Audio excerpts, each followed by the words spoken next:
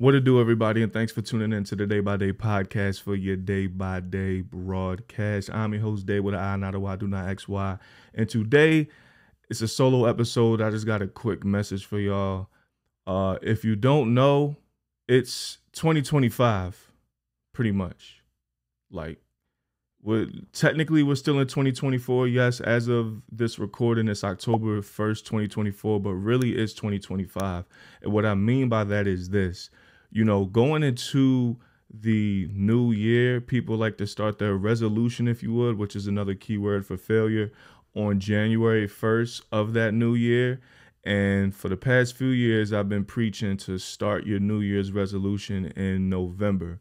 That's when I like to do it because I was born November 29th.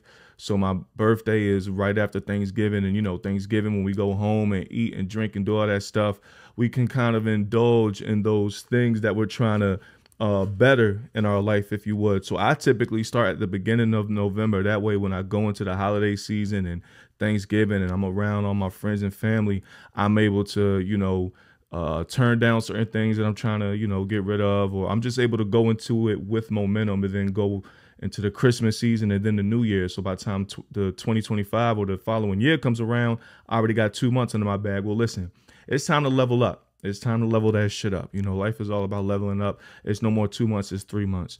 We need 3 months going into the new year to really have that momentum. Just think about it. Going into 2025 with 3 months under your belt of doing whatever it is that you want to, you know, better in your life, whatever part of your life that is, just think of the power, the confidence, the momentum that is going to give you going into the new year. And that's what we need to do. You know what I mean? So it's getting, you know, a little chilly outside. Before you know it, daylight savings or whichever one it is, it's going to get a little darker. This is that, you know, that last 3 months of the season is grind time. You know, it's going to be cold. It's going to be lonely. You know what I mean? It's going to be boring. It's going to be monotonous, but it's going to be necessary to develop that momentum going into the new year. So if you're still thinking that it's 2024, then you're already behind the curve. I promise you, no matter what field you're in, you're behind the curve if you are mentally in 2024. I've been in 2025 for the past few weeks now, but I've been preparing myself to really hit the motherfucking rubber to the road once October 1st came around, which is today. So like it, and this is how big it is, not just past the brand, personal wise. It's two things that I'm looking to really get rid of, if you would. But one in particular that I'm really going to like partake in as far as a journey that I've done before. And I'll share with y'all, you know, in the next few weeks or whatever. But I've done before for like 4 or 5 months, a couple years ago. But I'm planning on going the whole 2025 with this new goal of mine. I plan on doing it for the whole 2025. So I'm starting it in October 1st. 2024. That way I got 3 months under my belt and I'm comfortable going into the new year. When we do this New Year's resolution shit, man, it's such a failure because you're literally setting that deadline as the new thing starts. There's no momentum. Like you're just, okay, boom, cold turkey. Right after Christmas when I'm turning up. And okay, perfect example. Most people for their New Year's resolution is to eat better and exercise. So what do?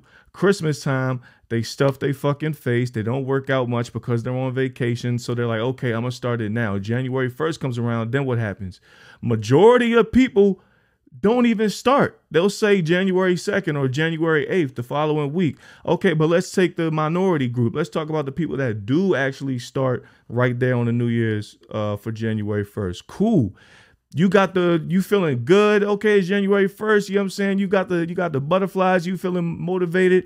What happens a week or two when you don't feel that motivation from the New Year's resolution anymore? You still want to tackle that goal, but you don't have that motivation, that giddy from day one. You know what I mean? Like the first day of something is always the most exciting. But what happens is you don't develop that momentum. You don't develop that discipline. You just went off of emotion because you felt good. You felt energized to start. But when that wears off, what happens? We go to the gym January 1st. That first week or two is fucking packed.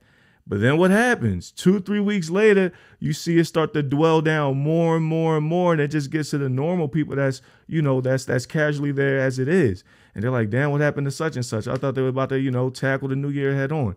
And they disappear, they vanish. So I just say that to say 2025 is today. 2025 is now. October 1st, 2024 is really 2025.